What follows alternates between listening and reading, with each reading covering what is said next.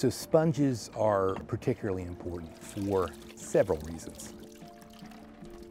They filter vast quantities of water. It's been estimated early 2000s that with the sponge communities at that time could turn the entire water column of Florida Bay. And when I say Florida Bay, we're talking here in the middle Florida Keys, north of the island chain, would turn the water column over in a couple of days. So that's just a tremendous filtering potential.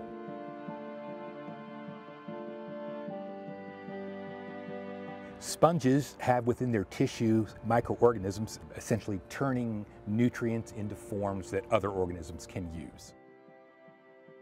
Large structure-forming sponges serve as habitat for organisms such as spiny lobsters, stone crabs, juvenile fishes. My name is Bill Sharp.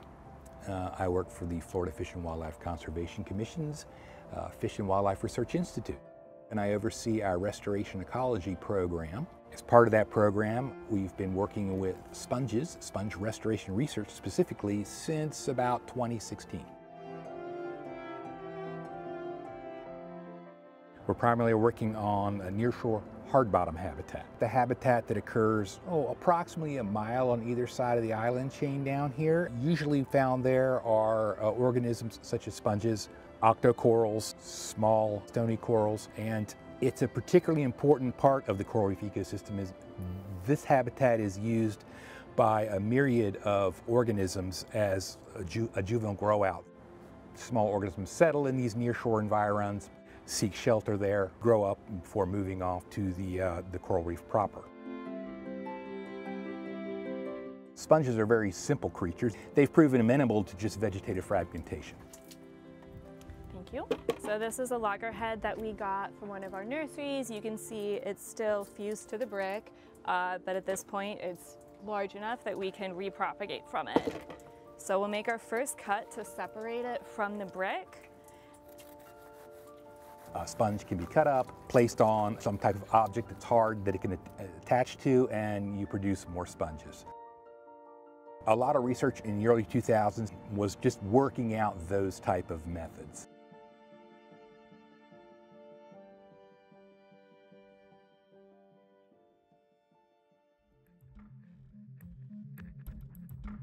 Over the decades, nearshore habitat along the Keys has changed dramatically. But when I came down here in the early 90s as a spiny lobster researcher, sponges were very common.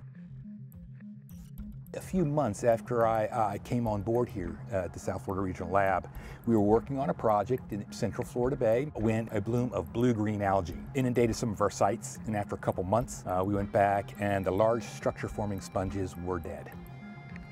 That was 1991. It occurred again in 1992. And since that time, these blooms have occurred periodically up until the present day. And so large portions of that Central Florida Bay area are devoid of large structure-forming sponges. Once they're impacted that way, it takes a long time for them to recover, on order of about a decade or so.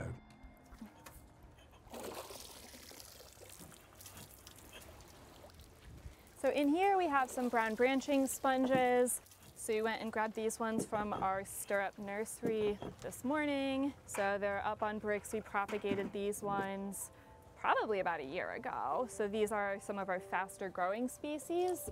So we don't have to wait quite as long to repropagate them as we do with the loggerheads. So we can go ahead, chop these ones up, zip tie them to bricks. So here's 3 pieces.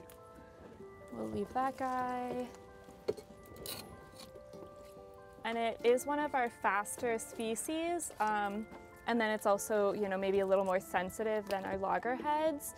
One of the cool things about these is it's a branching sponge. So it's the only sponge of our 6 species that we focus on that is actually a branching sponge, so it provides a different, shape essentially that attracts juvenile fish.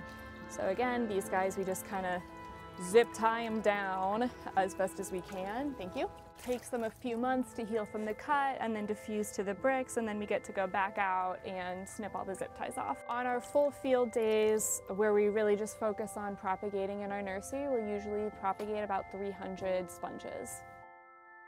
We've honed in on 6 large structure-forming species: the loggerhead sponge, the vase sponge, brown branching, yellow sponges, glove sponges, and sheepwool sponges. Some species of sponges, particularly the loggerhead sponge, have within their tissues soniferous organisms like snapping shrimp and such.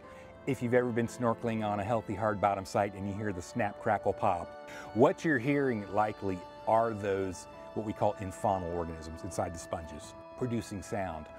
So you can see the snapping shrimp that live in the canals in the loggerhead.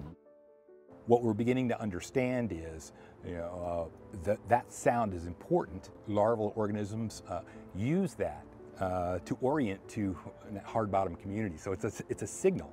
So when you lose sponges, you also lose that.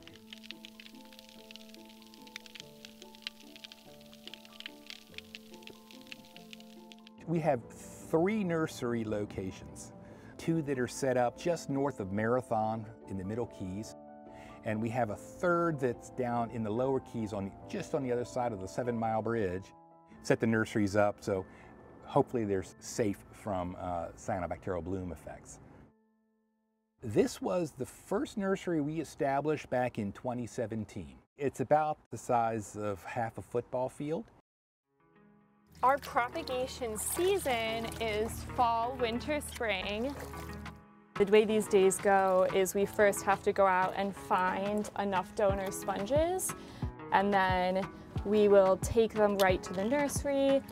We've gotten pretty good at multitasking as a team, so usually while half of the people are in the water searching, the other half will be chopping up the sponges already. And then by the time we actually get to the nursery, we're pretty much ready to tie them to the bricks, and then we'll hand them off to snorkelers in the water who will lay them out, usually at least half a meter apart, just so they have some space. Is still at the experimental stage. There's still a whole host of questions that need to be answered, to ultimately, reach our vision of how do you get there to really scale up sponge restoration to an ecological, meaningful scale. How do you grow sponges efficiently in nurseries? Yes, sponge nurseries work. Problem when you do that, there's a lot of sponges that are unnaturally high densities, and what we were seeing is, it took them a long time to grow. And we think that's just because they're in unusually high densities, and so there's competition. They're all after the same particles in the water column. But how do we get them to grow faster? How can we make that more efficient? We've also been estimating what are the costs. There's a big piece of information, that's valuable.